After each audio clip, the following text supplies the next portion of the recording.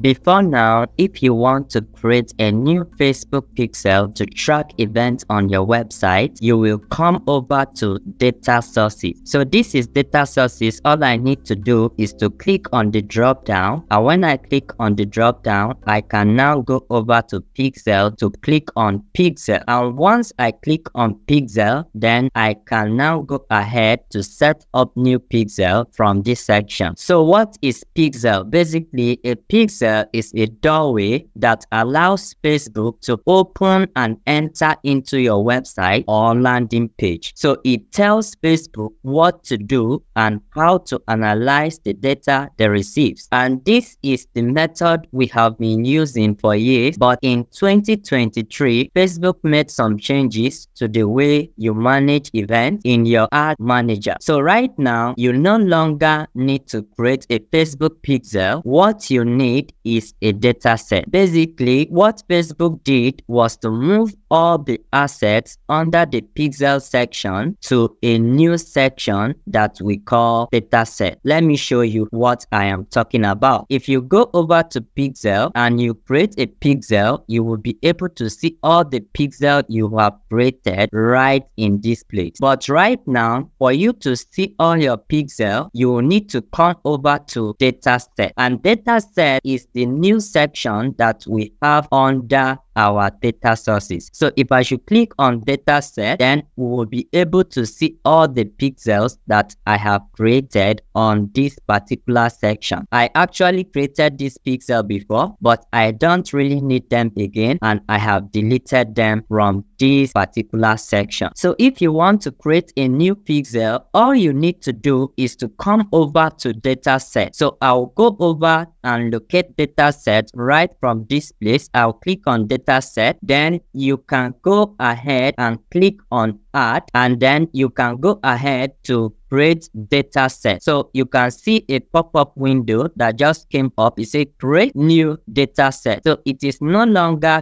create new pixel. It is saying create new data set. So all you need to do, you can go ahead and give your pixel a name. So I'll come over here and type web pixel. I can just give that name, and when I am done typing that, I can now go ahead and click on create. Now this is the new data set we just created, and our data set has a unique ID. It has a unique ID just like your pixel ID. So instead of having a pixel ID, now we have a data set ID. So this data set ID will work anywhere your pixel ID would work in the past. Let's say you need to install it on your landing page. You can just click on it to copy it and then paste it wherever you want to paste it, and everything will work the way it's used to. So it's not as if everything was changed completely. As a matter of fact, all the Facebook pixels you have from the past will still work normally. The major difference between the way Facebook pixel worked in the past and how the data set works now is that instead of the old way of having separate assets for website events, app events, messaging events,